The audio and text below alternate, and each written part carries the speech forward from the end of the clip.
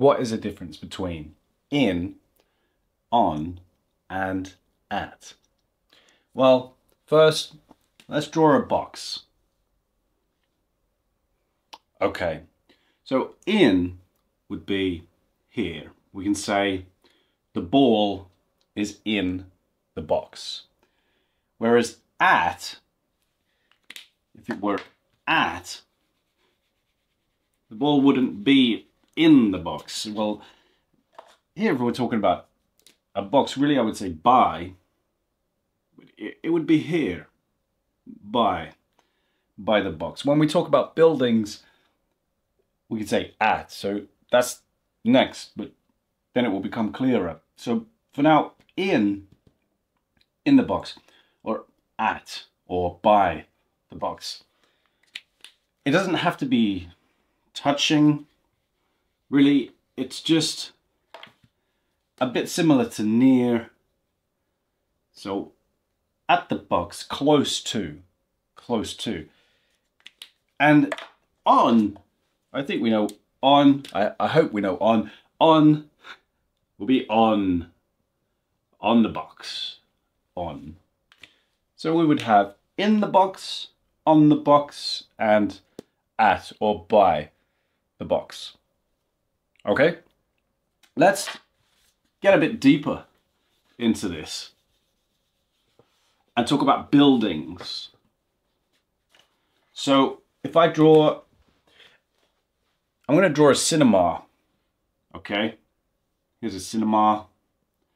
I'm going to put cinema up the top there. Cinema, and there we go. It looks like a house, but imagine it's a cinema. And there's the screen, okay, with the seats showing little people sitting there. And there's the ticket booth. This is going to get quite deep into this in, on, at grammar. So if I'm a little red man there, some other dude is in the cinema hall, and that's what it really means. If I say in the cinema, I'm in the cinema. Well, I could be here actually watching the film, okay? I'm in the cinema. So, hey, you know, I'm texting, like, don't call me right now because I'm in the cinema. I'm watching a film. I'm really in. I'm doing the thing that the building is made for. I'm watching a film in the cinema. But equally, okay, if I say in the cinema, I could be here too. Okay? I'm still in the cinema, right? But this here is in. I'm well and truly in the cinema. This here is in the cinema, but it could be at too. It could be at. I'm at the cinema, right? I'm waiting for you at the cinema.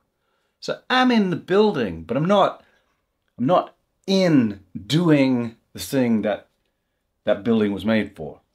Yeah? So equally I could say I'm in the cinema hall, right? I'm in hall 2, for example. But I'm in the cinema. I'm in the cinema. I'm at the ticket booth. At the ticket booth. Okay? So at too, it can be outside. Because here I'm definitely not in the cinema. Definitely not in the cinema, right? I'm at the cinema. So hopefully you can see kind of the delicate nature of these prepositions, the transition between the two. In, well and truly in, but at, I can be near and be outside. And then on, so I'm on the cinema, right? I'm on. Or this is floor number 2, right? This is floor, well, in England this would be the ground floor. And this would be the first floor.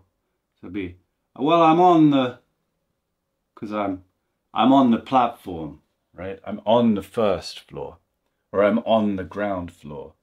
That's if we go into hotels or apartment blocks. Well, I live on the 14th floor because we're talking about the floors, but I'm inside the building. I'm in the building, obviously.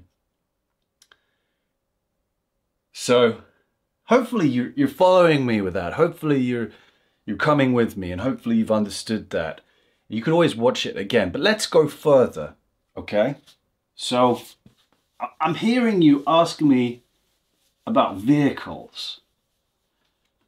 Okay, it's all well and good if we say, yeah, I'm in the museum, or I'm in the cinema, or I'm in the hotel, but why do we say then, if it's in the box, why do I say I'm on the bus?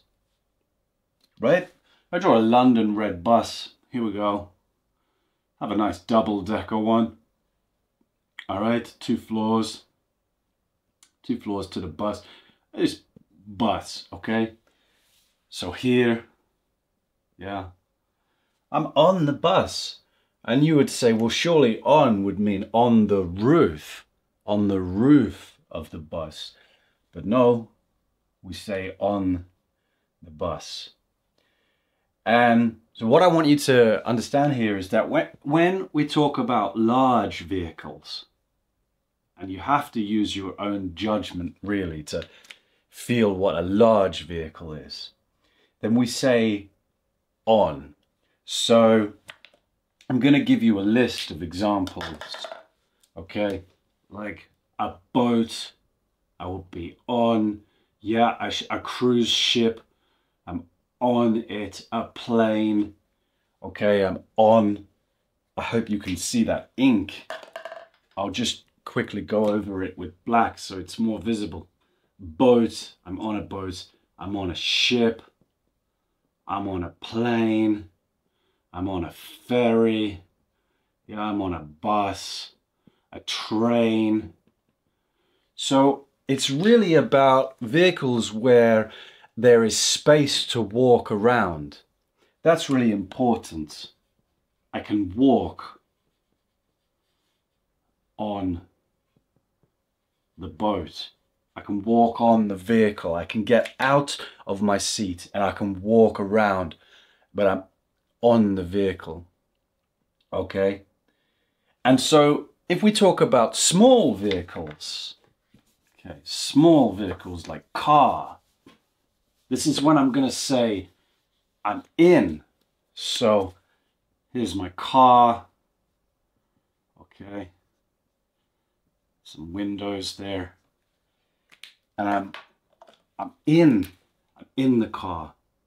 I'm in it. There we go.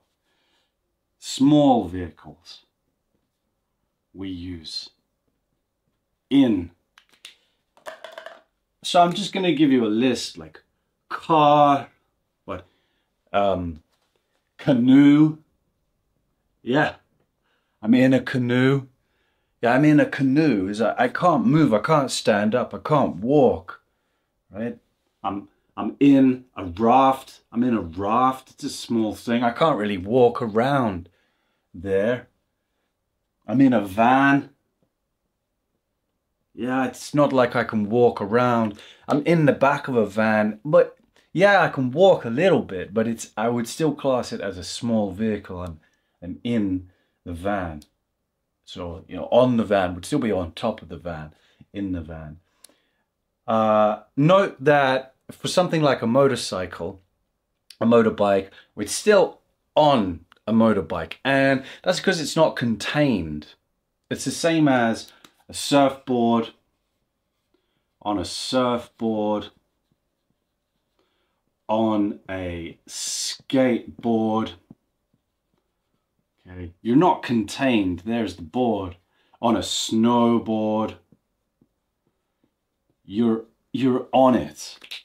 You're not contained. There's no walls around you. You're not in a box. You're definitely on the platform, like on the train platform. So that's it. That's it. So large vehicles, we're saying on. Small vehicles, we say in. Any boards, we say on. And with buildings, you've got in, and then you've got at, which is nearby, and then you've got on the roof. If you want to further, if you want to deepen your understanding more, then I suggest watching the video again, just to take it all in. And otherwise, I suggest checking out one of my other videos, or heading over to see my channel trailer and find out what Hedgehog English is all about.